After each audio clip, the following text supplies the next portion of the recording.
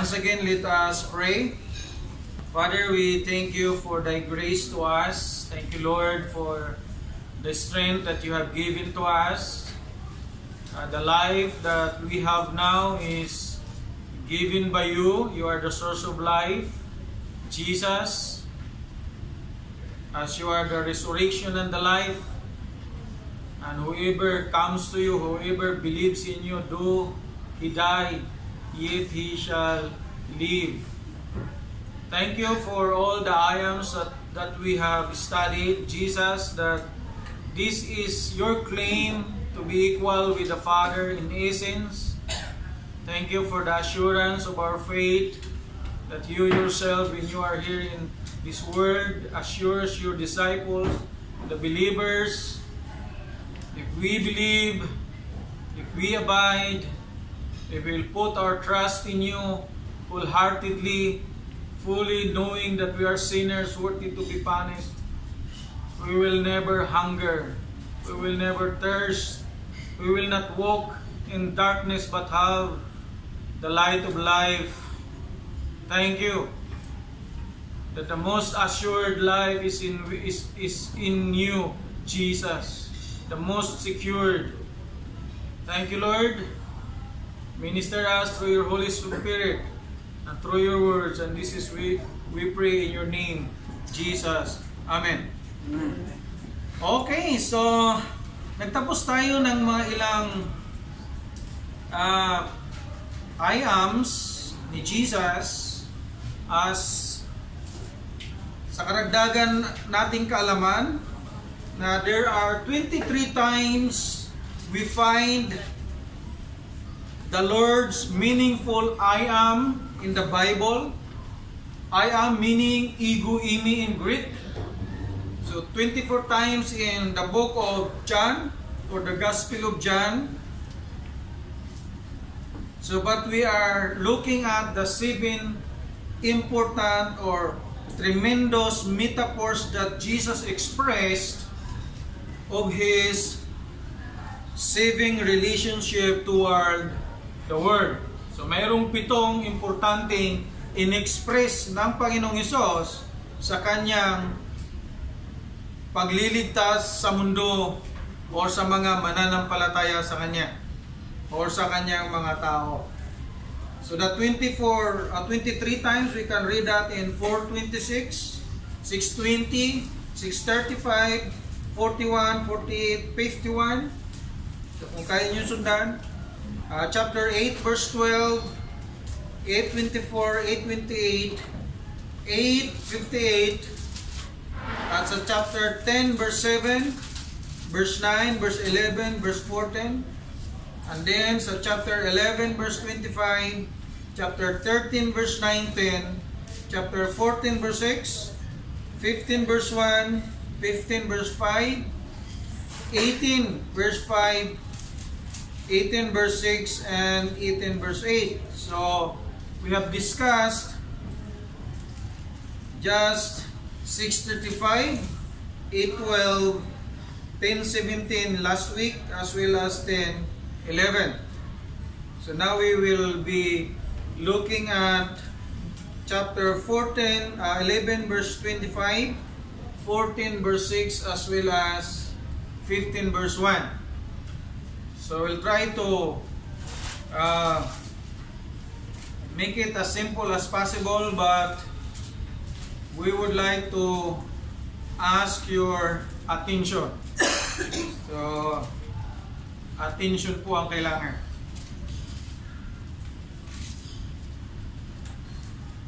So mahalaga po ito sa atin. We praise the Lord Jesus by revealing Himself as deity or divine. He revealed Himself equal with the Father in essence as God. So this is vital in our understanding about the gospel. So I'll repeat, importante ito sa ating kaunawaan tungkol sa mabuting balita. Jesus is the very central of the gospel. He is the gospel of God. The centrality of the gospel. Jesus. You remove Jesus, no gospel at all. So as we start studying this I am, we start in chapter 6 verse 35. Alala nyo pa yon? So I encourage you to memorize the I ams of Jesus. Next week, we will have some quiz. Anyone who can give their memory verse and they can memorize the 7 I ams of Jesus perfectly, and we will give you reward. So not because you are just a saved, but because you memorize the words of the one who saves you. Okay? It sounds good? Okay lang ba? Naintindihan ba o bisayahin ko na lang?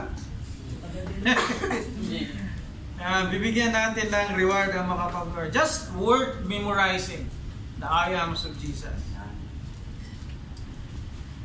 So just to wrap up, in last week, first week, we studied about 6:35. Jesus said, I am the bread of life. Whoever comes to me will not hunger, and whoever believes in me will never thirst.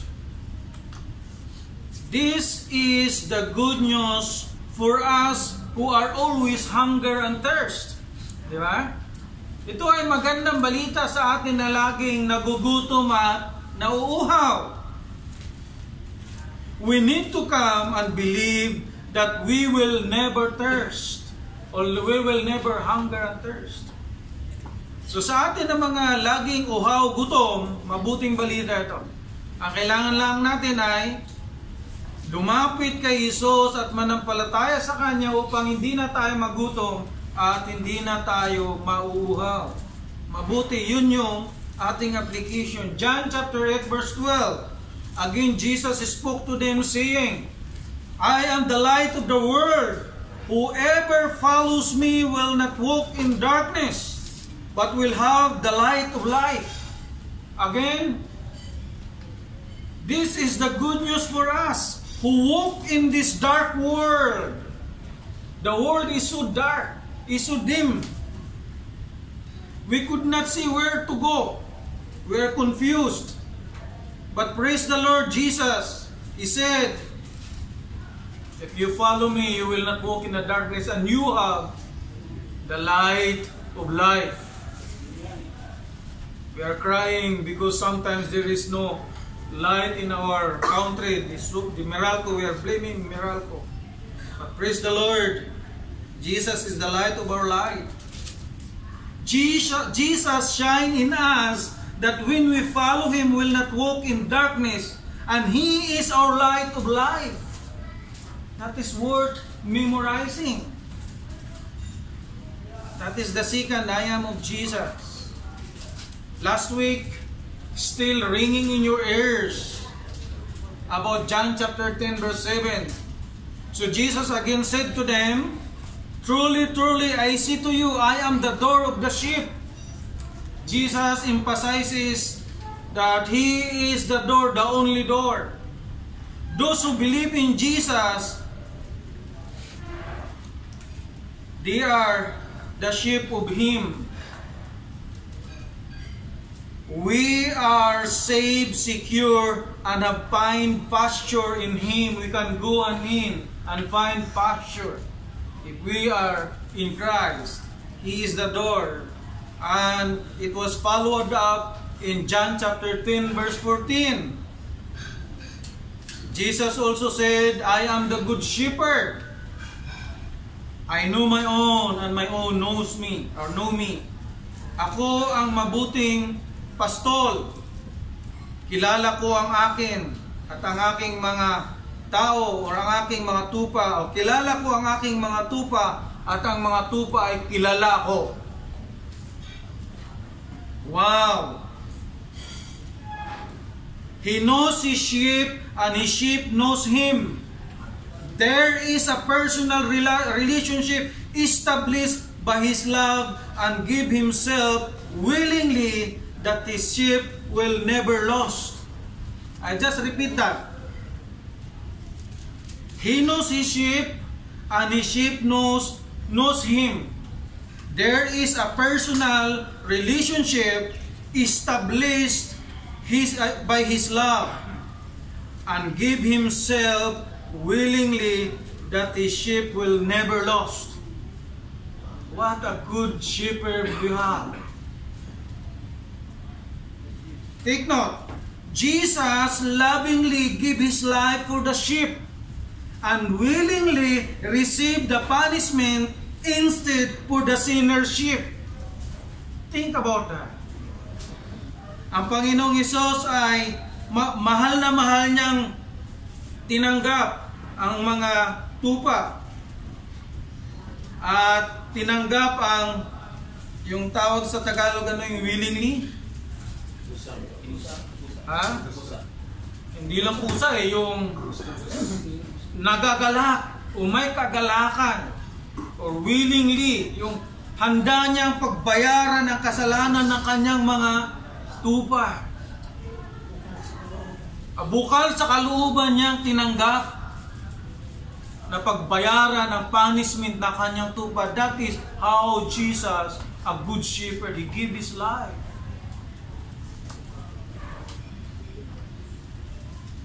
We can see or we can think that is amazing love. No one lays down his life for his friend, for his sheep. Think about it carefully, deeply, and think about yourself, what will happen to you if you don't believe in Jesus, the great I am. Diba? Pag-isipan natin ang ginawa ni Jesus at pag-isipan natin kung ayaw nating manampalataya kay Jesus. Ano ang mangyayari sa atin? I hope you get the message. And I pray. Today we will continue. We'll just make it quick as much as possible. Quick, huh? Quick and precise. Now we will go to John chapter 11 verse 25.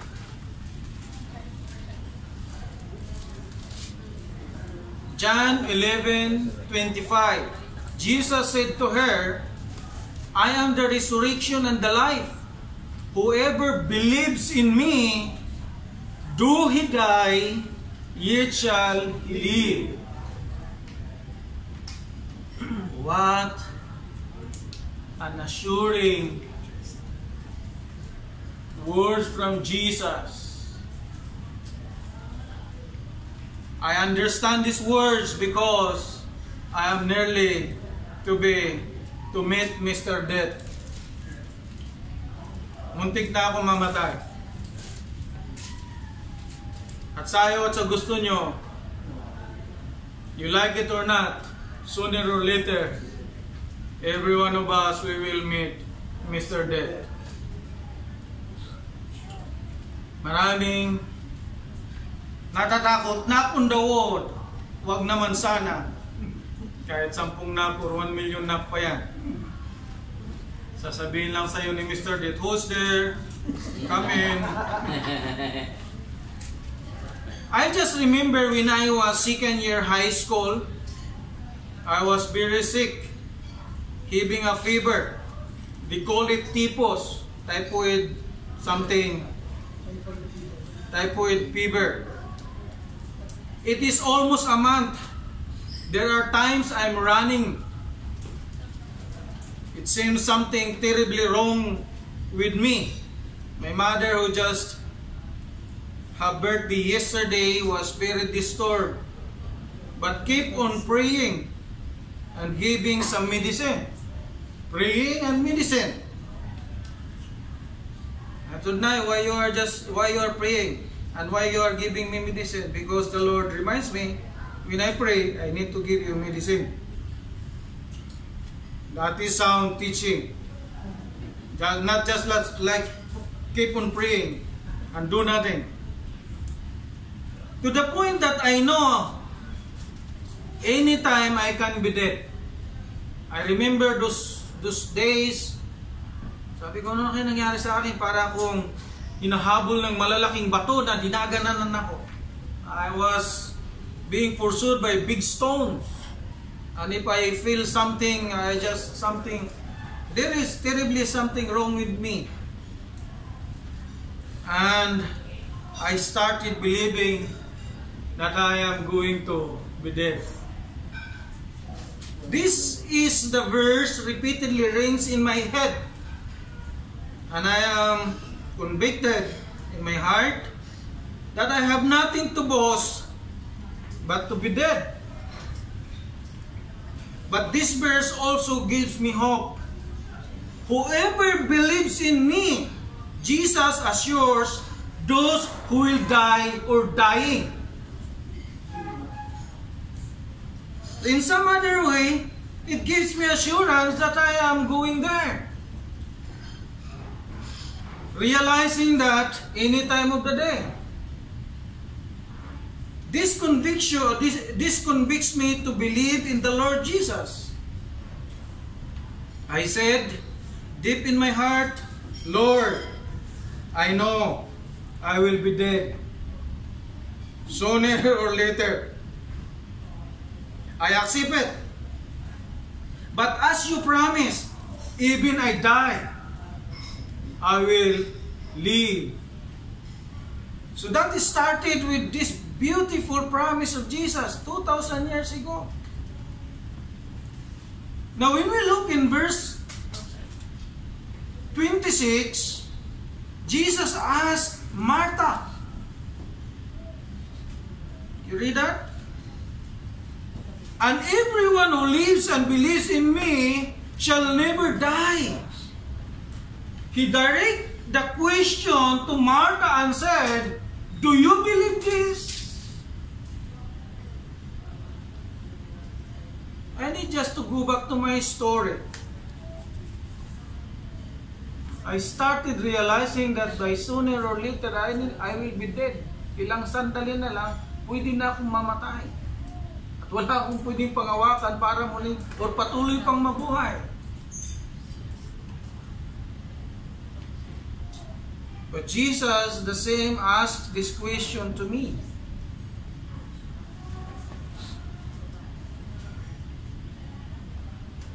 Everyone who lives and believes.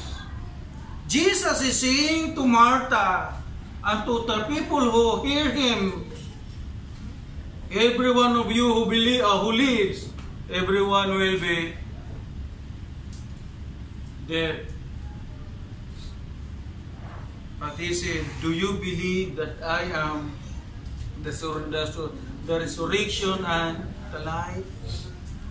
Do you die, yet you shall live? Jesus pointing the question to Martha with some other in that very moment. On my case, I said, Lord, whatever happened, I trust in your promise. Honestly, I have no fear in death. But sometimes my fear is in the process of dying. That's why sometimes when I ride or when I am in the Etihad, there is some surge or turbulence. Because I like to watch documentary, I need to face my fears. Some airplane was just suddenly disappear and some malfunction. Sometimes a pilot error. Lord, I hope it will be sudden, quick, dead. But everyone, this is the truth. But there is the absolute truth. Jesus is saying, I am the resurrection and the life. Jesus said, do you believe? This is the question. It's not only that Lazarus will come to live, but to her, this question is for us as we are still alive and going to die sooner or later. We need to be ready. Kailangan po nating harapin ang katotohanan ito.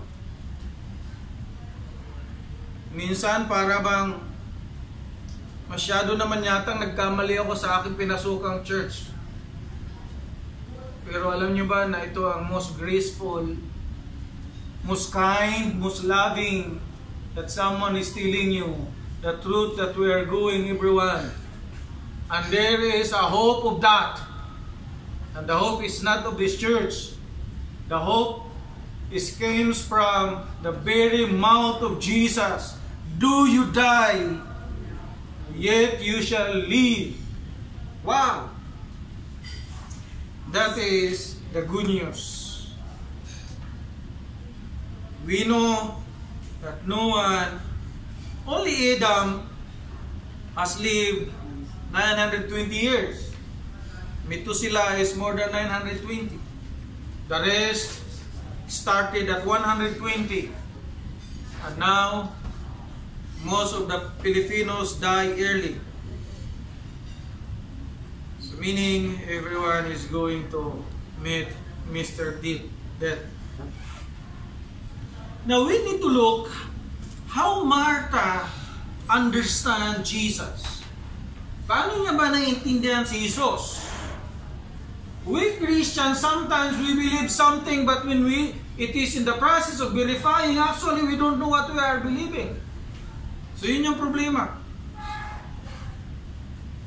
We have a neighbor in our province that his son died recently due to motorbike accident. And everyone flows for condolence, blah, blah, blah, and so many things. And I gave some words. And it is my shock, because I believe they are Christians, but he said, no, we will meet them in the resurrection day. They believe that when a Christian will die today, it's just sleeping somewhere around, and later on it will be resurrected. No. The Bible is clear about that when a Christian died immediately, he is in the presence of our Lord Jesus Christ. We will discuss that later. Now, verse 17, look at what happened to Martha. Now, when Jesus came, he found that Lazarus has already been entombed 4 days. Bethany was near to Jerusalem, about 2 miles off. So Jesus was in Bethany. So he had the news that Lazarus' friend is dead. How many hours? So 4 days. So don't calculate. It's hard to calculate. We have no calculator. So 4 days already. That means according to their custom, that is already sure dead. For this night, nangangamoy na. There is a rottenness started when it is for this already. Jesus did not in hurry to go there. I think the Bible is clear. This is to glorify God. He did not come immediately, because when it is 2 days, 3 days, and Lazaro, nabuhay si Lazaro, wala, drama lang yan. That is just a drama. But 4 days, really, it is dead. But verse 9-10, and many of the Jews had come to Martha and Mary to console them concerning their brother. So there is a great agony because Lazarus is dead. And most probably Lazarus is the breadwinner. And they are little bit wealthy family. Why we can assume that one? Because Martha or Mary, he has hired a perfume. That is the cost of 1 year's salary. At binigay niya, sinira niya sa paanan ni Jesus. and they are getting a lot of people in their house. So they are little bit wealthy. Now verse 20, in the same chapter, so when Martha heard that Jesus was coming, she went and met him, but Mary remained seated in the house. So Martha, he goes to Bethany. Mary is just still mourning back home. Martha said to Jesus, Lord, if you had been here, my brother would not have died. So here we go. Martha, he believes that when Jesus is there, this death could not overpower Lazarus. He has a good belief system. But how far good is that belief system? We need to check. Because the same with us. We believe that Jesus is Lord. We believe that Jesus is God. But we really don't trust Him 100%. We are like Martha. He said, Lord, if you are here, he believes that Jesus can stop the death of Lazarus. Jesus has the power over Lazarus, or the death. And he start believing that, yes, Jesus can resurrect Lazarus. Verse 22, but even now, he supplemented her argument. But even now, I know that whenever you ask from God, God will give you. Even Lazarus now is 4 days. When you ask the Father, it will be given to you. Jesus said to her, your brother will rise again. So Jesus is pointing that he will be, after an hour, he will be resurrected. After ilang oras lang, siya ay muling mabubuhay. Pero ang kaunawaan ni Martha understand differently. He has a good sound theology, but little bit something wrong in application. Martha said to him, I know that he will rise again in the resurrection of the last day. So he is referring in the last day, all that Jesus, that the believer of Jesus will resurrect. You need just to go back in chapter 6. This is the famous teaching of the Old Testament. And even in chapter 6, Jesus said about this. 6 verse 37, he said, all that the Father gives me will come to me, and whoever comes to me I will never cast out. Verse 38, for I have come down from heaven to heaven not to do my own will, but the will of him who sent me. Verse 39, and this is the will of him who sent me, that I should lose nothing of all that he has given me, but raise it up on the last day. So Jesus is referring when he will come back, the second coming of Christ. So Martha is saying, he is supplementing. Sabi niya, muli po siya mabubuhay.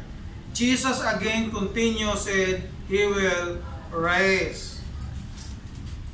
Then, Jesus said to Martha, I am the resurrection and the life. Whoever believes in me, though he die, yet shall he live. And again he asks, and everyone who lives and believes in me never die. Do you believe this? So Jesus is saying, whoever lives and believes in him, they will not enter into spiritual death. Hindi na sila muling mamamatay spiritually.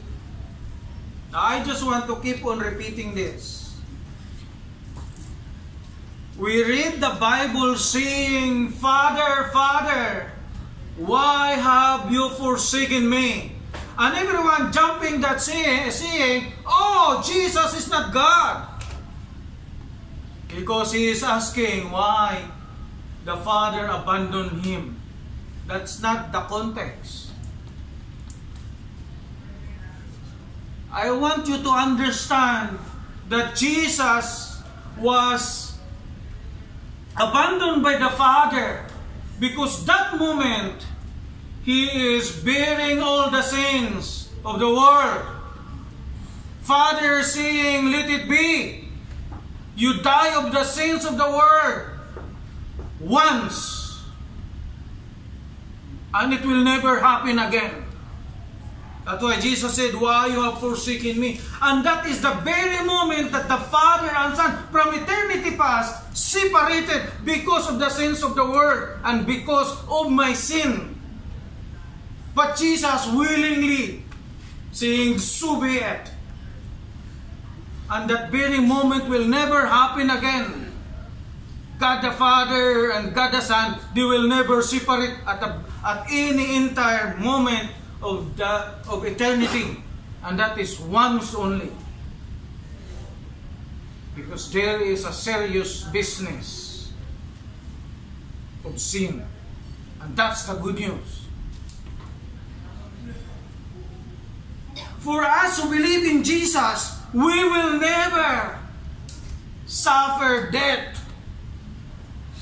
Who believes in Christ, yes, we will suffer sickness, we will suffer physical death.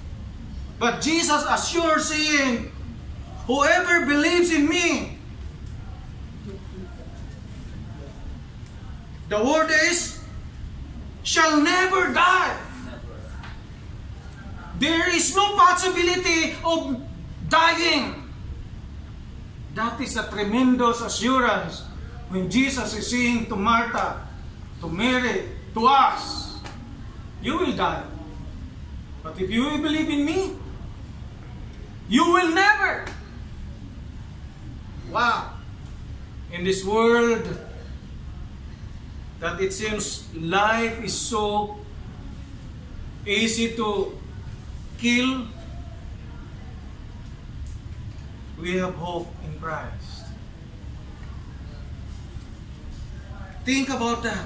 That is the very good news we can have in Christ. So after sometimes, Martha, verse 27, she said to him, yes, Lord, I believe that you are the Christ, the Son of God, who is coming into the world.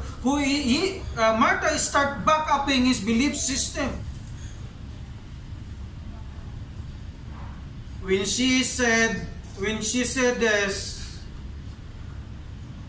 she went and called her sister Mary, saying in private, the teacher is here and is calling you.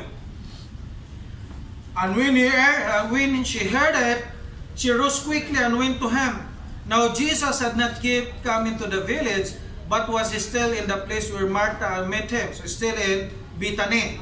So Martha thinks that Jesus is entering in their place.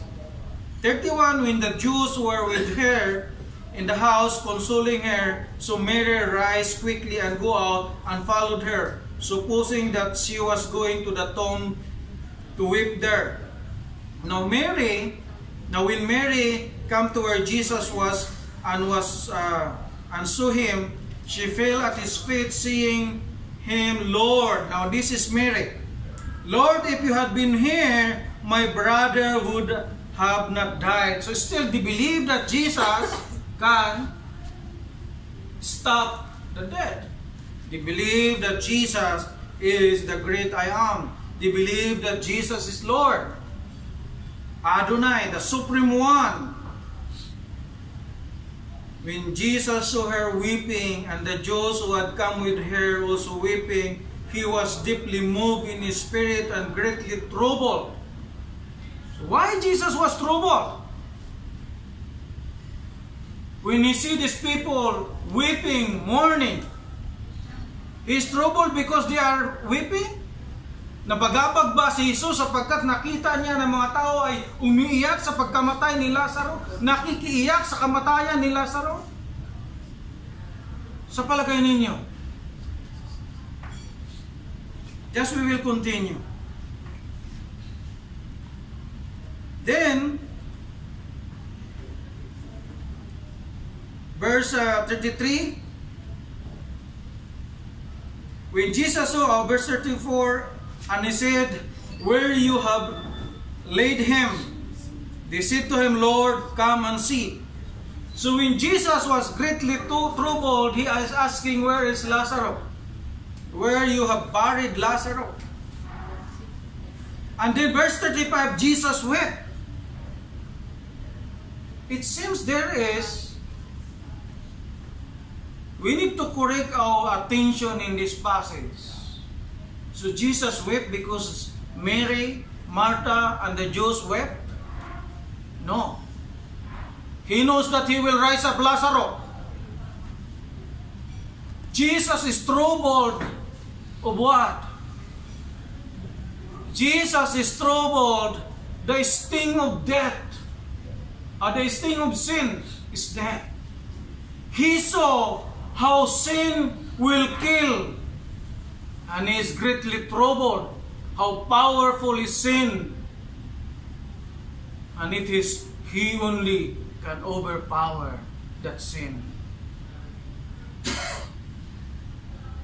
He wept, not for the sake of weeping. We need to understand that life is so precious. He comes on this world not just to take for granted the life. He gave His life for our life. Umiyak si Jesus sapagkat nakita niya ang kapangyarihan ng kasalanan at kamatayan. At yun ang ating kailangan. At yun ang binibigay ni Kristo sa atin. We praise the Lord. Verse, Jesus wept because the power of sin is death. 36, he loved Lazarus.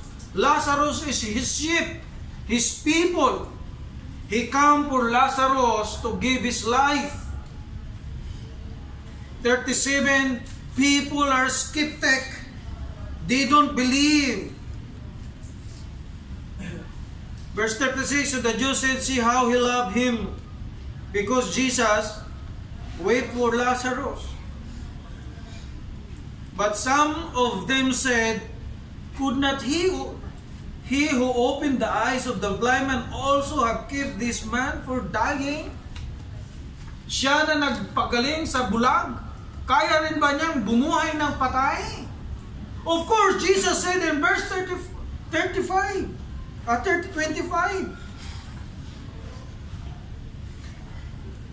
Our conclusion is, every one of us, sooner or later, will meet Mr. Death.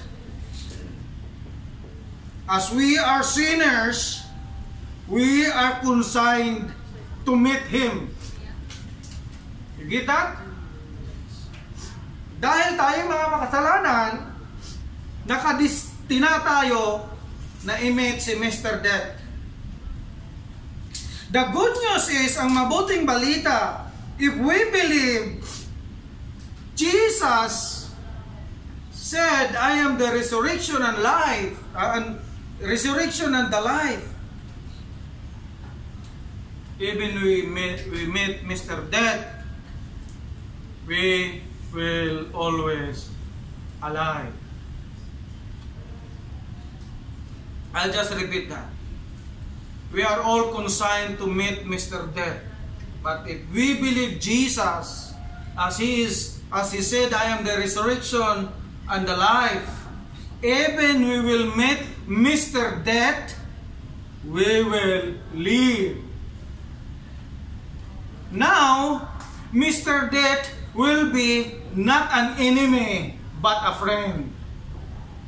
Sino po ba dito sa atin? Still, death is an enemy. No, you should be friend with death. Okay? Bago sa pandinig, di ba?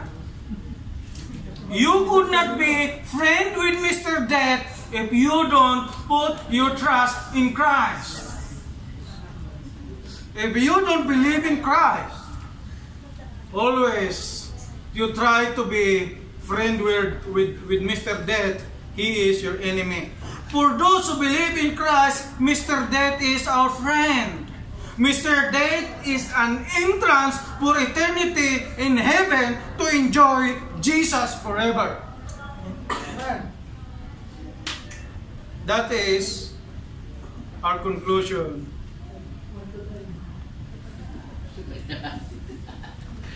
That is our conclusion in 11:25.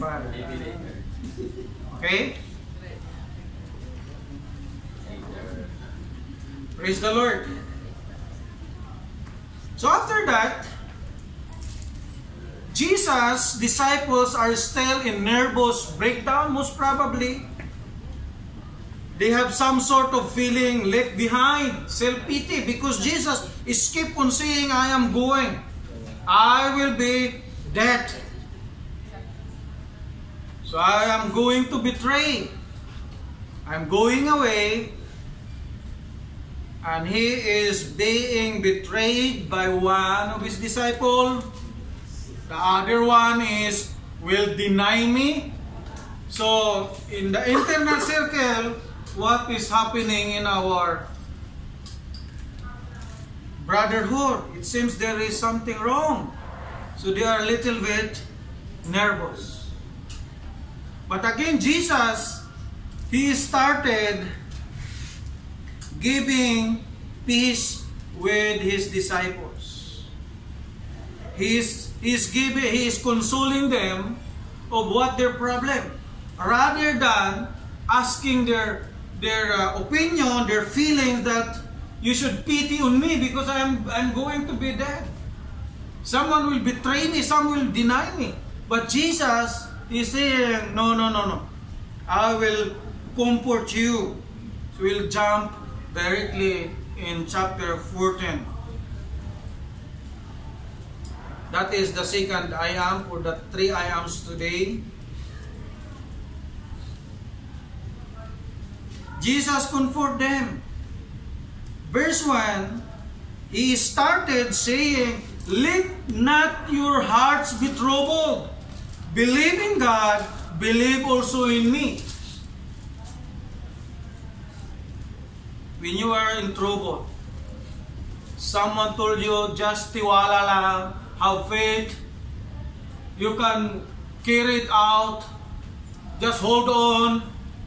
No, stop hearing that words. That is a lie. Tiwala lang. Kanino? Sarili mo? Hindi ko na nga kaya sa aking sarili ko pa magtiwala. Sa asawa mo, lagi nga akong ninanag eh. Wala na nga mabuting sasabihin. Puro pangit.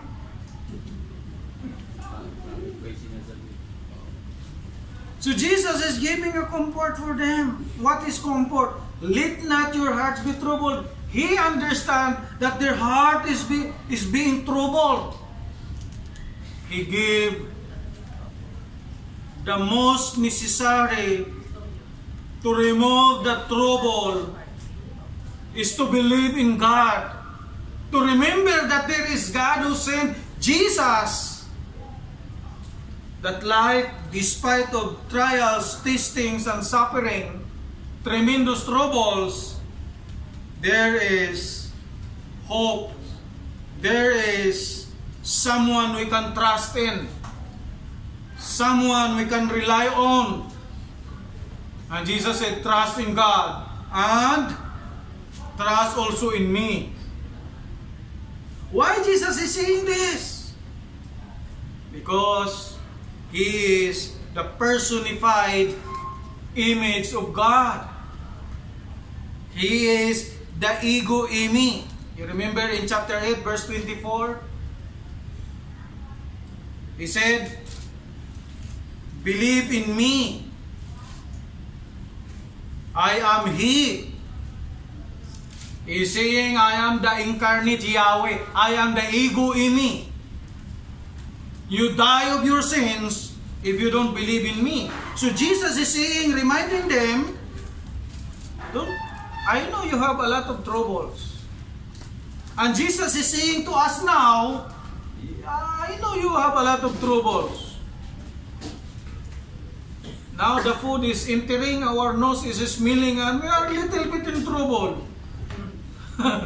Somehow. So, He consoled them. Jesus giving them peace as they need, taking care of His sheep rather than Himself, that the hour ahead He will be crucified. To get out from trouble of fears, they should believe in God and in Christ, as the Father and Jesus are one essence as God. And He started saying, verse 2, "In my Father's house are many rooms. If you were not so, would I have told you, I go to prepare a place for you." And now Jesus is saying, sabi niya na, huwag kang mag-alala, magtiwala sa Diyos, magtiwala sa akin, sapagkat ang Ama at ako ay isa. Wala man kayong bahay sa lupang ito, maraming bahay akong ihanda sa langit. It is true that to enter the kingdom, there is a narrow gate. In Matthew chapter 7 verse 14, to enter the kingdom of God, there is a narrow gate. That is true. But Jesus is telling them, giving them assurance, as many, no one can number also the Abraham's children. Abraham's children will enter the kingdom of God, as God promised to Abraham in Genesis chapter 22 verse 17. In Galatians chapter 3 verse 14, the Gentiles will enter also the kingdom through Jesus Christ. And in Revelation chapter 7 verse 9, great multitudes of people will be in Christ, and no one can number. And Jesus is saying to them, it is not just saying, don't worry, be happy. No, don't worry, because there is a place waiting for you. I am prepared for you. I will prepare it for you. And verse 3. And last verse is, I go to prepare a place for you. Verse 3. And if I go and prepare a place for you, I will come again and I will take you to myself, that where I am, you may be also. He said, you are scared, you are nervous because we will part ways, but take heed, don't worry. I will prepare a place for you and I will come again. Then when I come again, I will take you. And when I take you, there is no separation at all. You will be with me forever in heaven, enjoying in the immediate presence of Christ. That is the most profound gospel from Jesus. Christians are not left behind. Jesus will prepare specifically a house for you, you who believe in Him. Verse 4, Jesus is going. He said, you know the way to where I am going. Thomas said to Him, Lord, we do not know where you are going. How can we know the way? So maybe we are the same with Mr. Thomas, or you are the same with Mr. Thomas. And that is good. Thomas asked, and Jesus always answered him, or answered them. The same, Philip also is asking, but Jesus said to him, I am the way and the truth and the life. No one comes to the Father except through me. Praise the Lord. There is a specific answer to the specific question. Had you ever asked why only Jesus is the way? A lot of people asking, what kind of God is the God of the Bible? He is so powerful, sovereign. He made only one way. And if that is your question, you should have pity of yourself. But rejoice that there is only one way. Because of God's gracious kindness and love, He gave the only way, so that people will not be confused to what way they will go. Kaya ngayon, nagkakagulo na eh. Some other, they are in dating daan. People are claiming that they are in tamang daan. And some are in limang daan. So, we will not be confused. There is only absolute one way. I am the way, Jesus said. He gave a correct, exact, absolute way. There is no other way. Not the good works we can enter heaven. Not of what we are doing. Because what we are doing is just a filthy rags in the sight of God. There is only one way, the absolute way. It is Jesus. The truth. If they said we are the truth, no, Jesus is the truth. He is the absolute truth. There is no other religion, sect, denomination that who can bring you to heaven. Only Jesus. And because He is the way, He is the truth, and He gives life, He is the life. And who comes to the Father is with life. No one comes to the Father except through Him. And He said to Thomas. Maaaring ang iba sa atin, katulad din ni Thomas. Maybe some of us like Thomas. Or maybe some of our friends are like Thomas, looking for the way. Looking how to go to heaven. Don't teach him that just like I see in the video, Mr. Who is that in the bubble gum? Michael V. Michael Vincent ba yun? He said, that's the only way you can help your parents, your loved one, is to teach them to do good works. Wow. I want to go in the video and ask him, when did you last time to do good works? Our problem if we just boosting our good works, today we do good works, after a little minutes we do a lot of bad works. You realize that? You caught yourself doing that, then you have a big problem. That means we need a Savior, Jesus. Verse 7 and 8. Now, chapter 14, verse 7 and 8, it says, if you had known me, so no one comes to the Father except through me. If you have known me, you would have known my Father also. From now on, you do know Him and have seen Him. Start saying, Mr. Philip. Philip said to Him, Lord, show us the Father, and it is enough for us. So Jesus is saying, if you have known me, you have known the Father. Ano ba ang significance nito, ang pangungusap ni Jesus nito? What is the significance? He is claiming again that He is equal with the Father.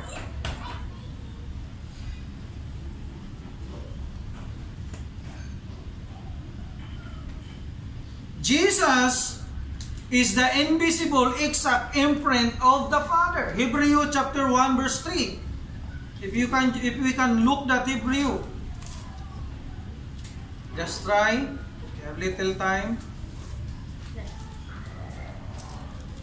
So Hebrew chapter 1 verse 3. You see that? I'll read it for us.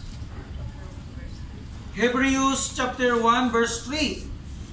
He is the radiance of the glory of God and the exact imprint of His nature.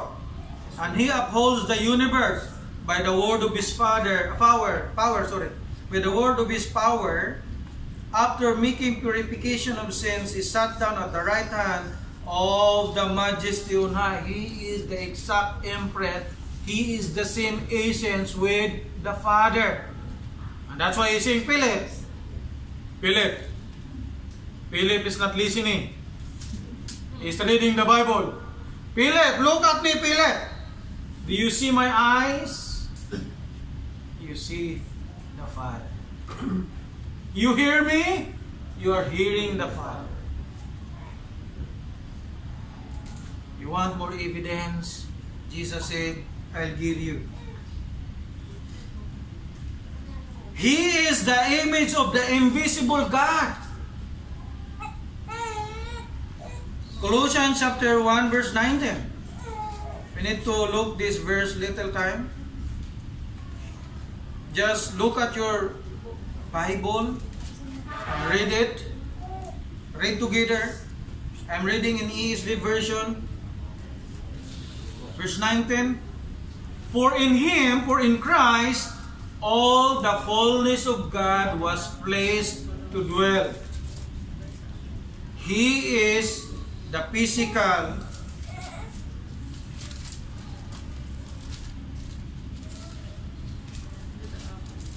verse 15, much more better. He is the image of the invisible God, the firstborn of all creation. So Jesus, when He is saying, I am the way, the truth, and the life, He is the most qualified, sinless man.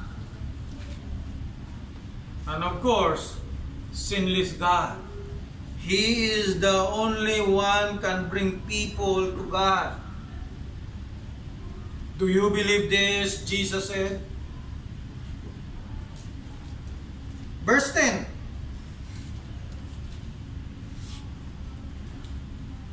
Verse 9. Jesus said to him, Have I been with you so long, and you still do not know me, Philip?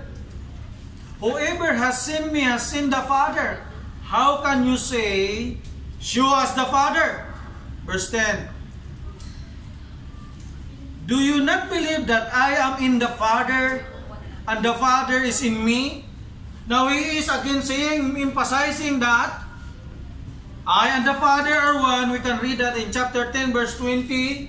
He is saying that the Father is in me and I am in the Father. You still remember chapter 5?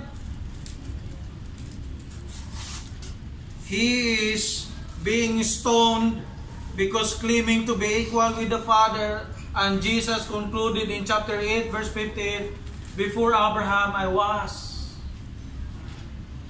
So this is very important in our understanding that the centrality of the gospel is Jesus. Jesus is the good news for us sinners. Praise the Lord. In our conclusion, in verse 11,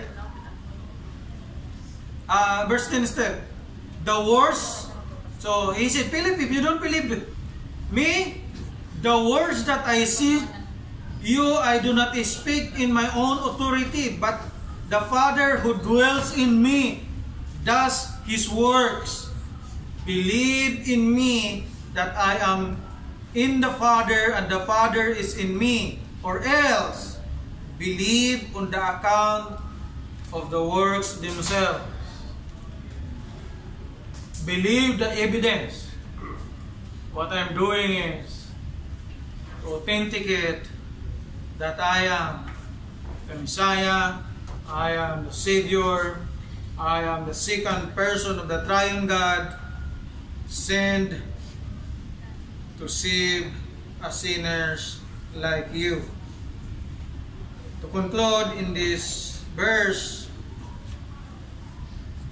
the surest and secured way to the Father who are in heaven is Jesus. Just make it clear. The surest and secure way to the Father who are in heaven is Jesus. If you are a little bit confused for that so many ways, praise the Lord. There's only one way. God, by His grace, He gave only way that people might not be confused.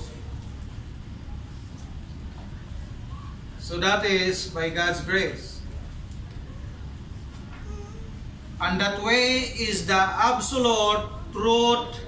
That is the absolute truth, because Jesus is the life to come to God. We need to, for us, application for us believers, we need to proclaim this good news. Believe in Christ, the only way, the truth, and the life. So for our loved ones, we need to tell our wife, you know, I love you very much, and Jesus loves you as well.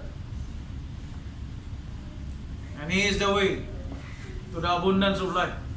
I could not give you security of life, but only Jesus. Last I am in chapter 15 verse 1. So while Jesus is still here, He keep on making sure that His people will absolutely bound to heaven, not to anyone, to anywhere else. 15 verse 1, immediately Jesus said, I am the true vine, and my Father is a vine dresser. Jesus declares this to who?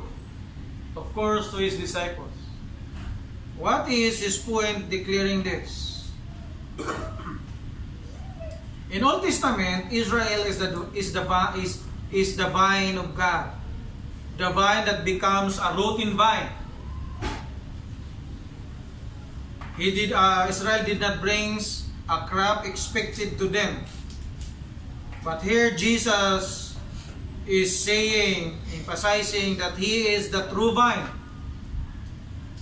Verse 1, I am the true vine. And He gave also the hint that the Father is the vine dresser, or the Father is the gardener.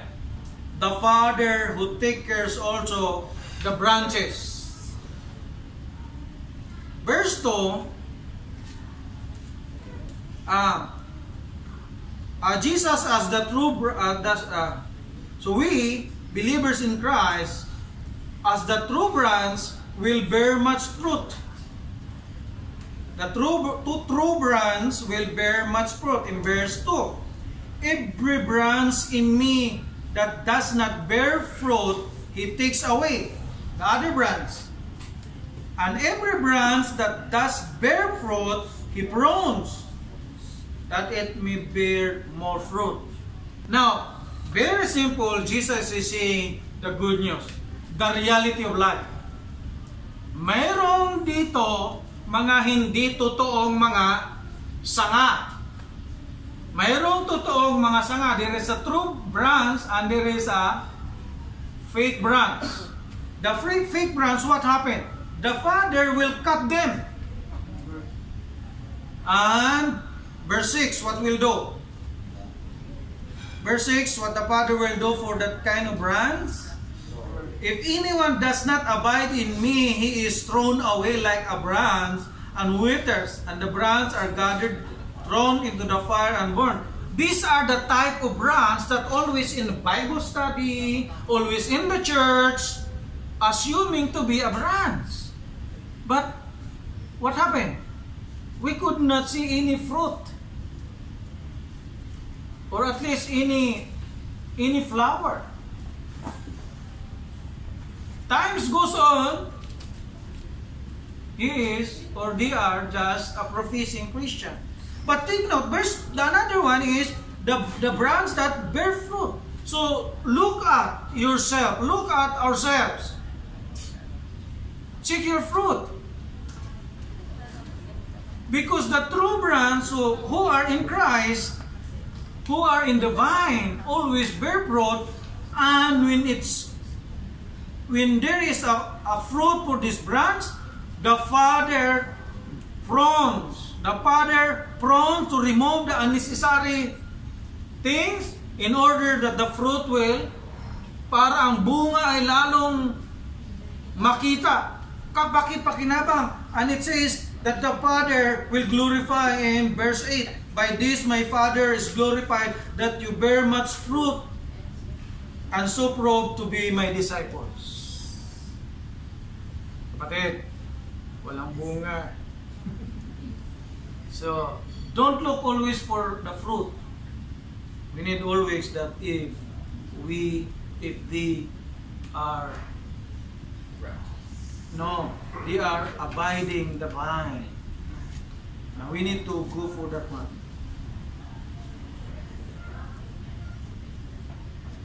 Verse 3 and 4, Jesus said, for this branch, the true branch that abides in Him, already you are clean because of the word that I have spoken to you. Abide in me, and I in you. As the branch cannot bear fruit by itself unless it abides in the vine, neither can you unless you abide in me. Now, what is abide? Now, let us clear about this. People are immediately being hyped or being gathered out to your strength. I need to abide. It's not about effort. Abiding is trusting God or trusting Christ. It is just leaning completely in Christ. Think about the vine and the branches. The branches is just completely relying on the vine. It is not holding in itself and saying, okay, I will just put myself in the vine. No! Don't run into your good works, into what you can do. Jesus is saying, you cannot do anything except you don't trust me. The same, katulad ng sanga.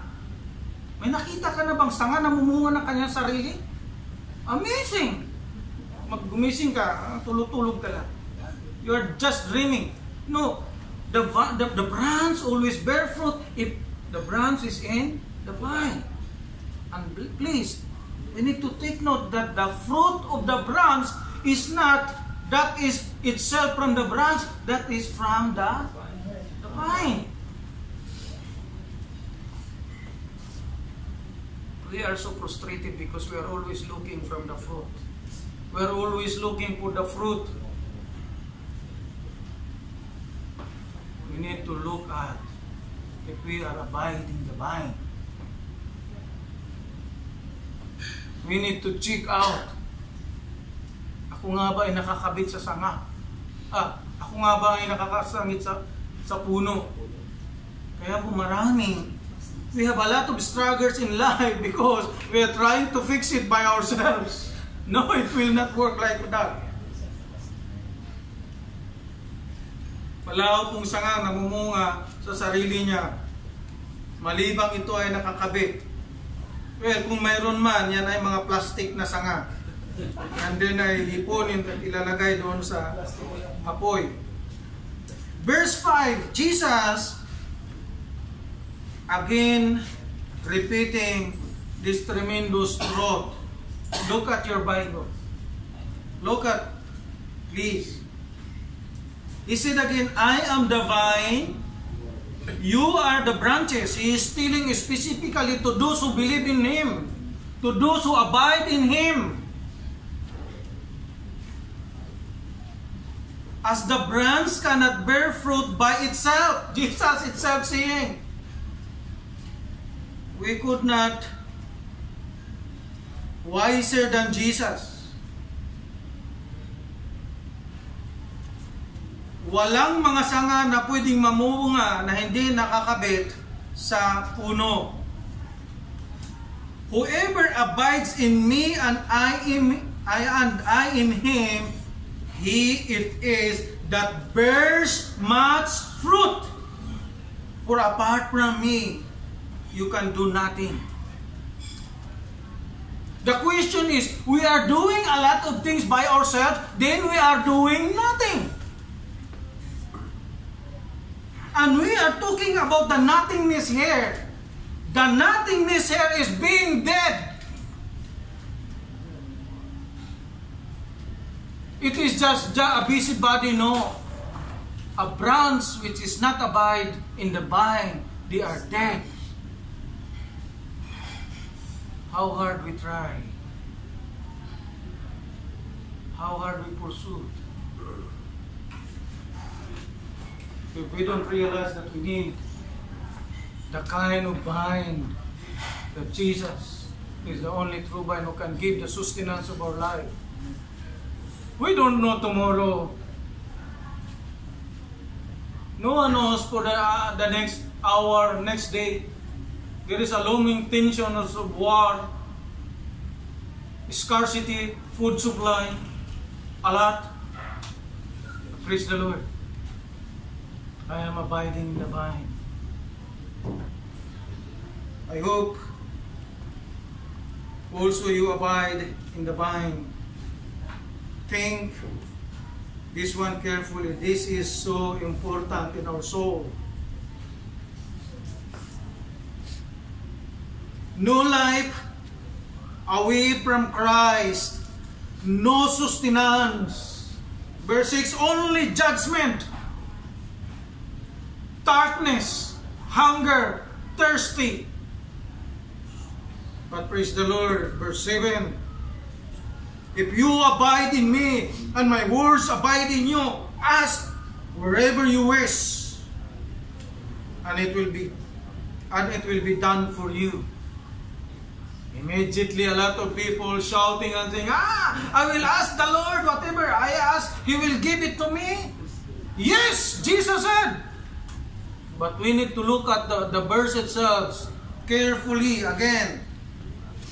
If you abide in me, and my words abide in you, if you trust completely in the will of Christ, and completely rely in His words, ask whatever you wish. Because when we are in the words of Christ, we always ask good for us. We will not ask, Lord, please give me an airplane. Because our mind is already educated. We cannot ask airplane when we don't have any pilot and even no runway. So we always ask what is satisfied best for us. That's why we are the so-called people content. We are expert of being content of what we have, of whom we have, and that is, we have Jesus. Verse 8, by this my Father glorifies when you bear much fruit, so you prove to be my disciples. That is the evidence of we are in Christ. And further, in the next verses, there is a love relationship between Jesus, the vine, and branches, His sheep, or His people. As the Father has loved me, so I have loved you. Abide in my love. Verse 10, if you keep my commandments, you will abide in my love. Just I have kept my Father's commandment and abide in His love. If we said we love Jesus, the measurement of our love to Jesus is how we obey Him. Ang sukatan ng ating pag-ibig kay Kristo ay kung paano natin siyang sinusunod. Kaya kung sinasabi mo sa akin, ako masunurin, ako'y mapagmahal kay Jesus, I'm just waiting to look at how you obey Him. We can see that in 14:21. Just read it by yourself.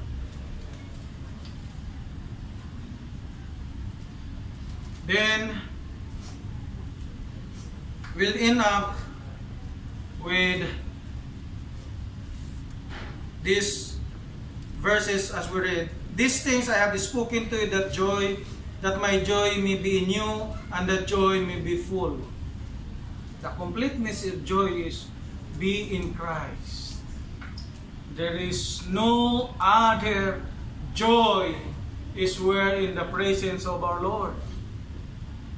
If Jesus is the giver of life, He can give us tremendous joy even in the midst of our trials. And of course, He will sustain us. Paul said in Philippians chapter 4 verse 19 that my God will supply all our needs. Christians are not left behind. We are always sustained because we are in the branch, we are in the vine. This is my commandment, verse 12, that you love one another as I love you. We love because He first loved us. We love our neighbors because Jesus loved us. Our neighbors is unloving. We are unloving too. But Jesus loves us. Greater love has no one than this, that someone lay down his life for his friends. You are my friends if you do what I command you.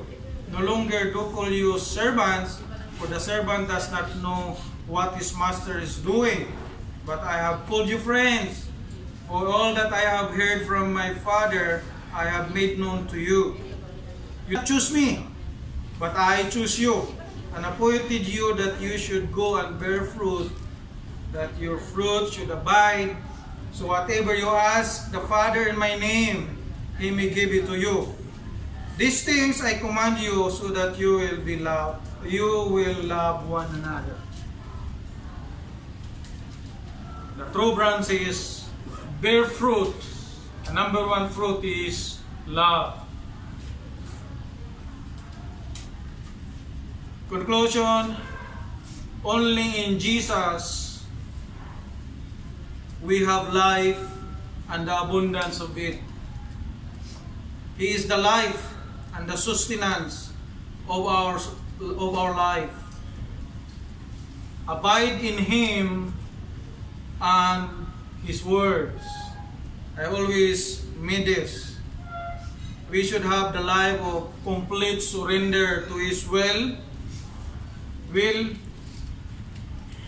and we have the life complete reliance to His words. As we complete the study, the sermon about the I Am of Jesus, we can rely on Him. As He always said, you will never. That never is anchored in His essence, the Holy God. Jesus promised according to His holiness. We can read that in Psalms chapter 89. If I can remember it correctly, verse 25 I think, or somewhere there. I promise. He promised not only to David, but He promised to His holiness. My question to us is, do you believe Jesus? Do you give yourself to Jesus? You answer that question thinking that Jesus is just sitting beside you. Let us pray. Father, we thank you for giving your word. Thank you for your grace. The good news is Jesus is the living word, the incarnate word. He teaches us and He claims to be equal with you, and we believe Him. Lord, our life is nothing. There is no life away from the life of you, Jesus. You are the life. And you are our life. We believe in you. Convict our hearts. Help us that we realize you are sinners worthy to be punished. There is the impending wrath of the Holy God sa mga makasalanang tulad namin. But Lord, thank you for your good news. Thank you for your life. You give it as a ransom for us. And whoever believes in you, Jesus, never thirst, never lost, never walk in darkness. There is a sustenance of life because you are the vine. Even though we will die physically, we will live spiritually. When we will meet Mr. Death today, Paul said in 1 Corinthians chapter 15, present in the body, away in the body is present in the Lord. Lord, thank you that even for us Christians, when we left away from this world, immediately we will be in your immediate presence. And during the resurrection time, you will resurrect our earthly body from the perishable into imperishable. Thank you, Lord. This is all we pray in Jesus' name. Amen. Amen.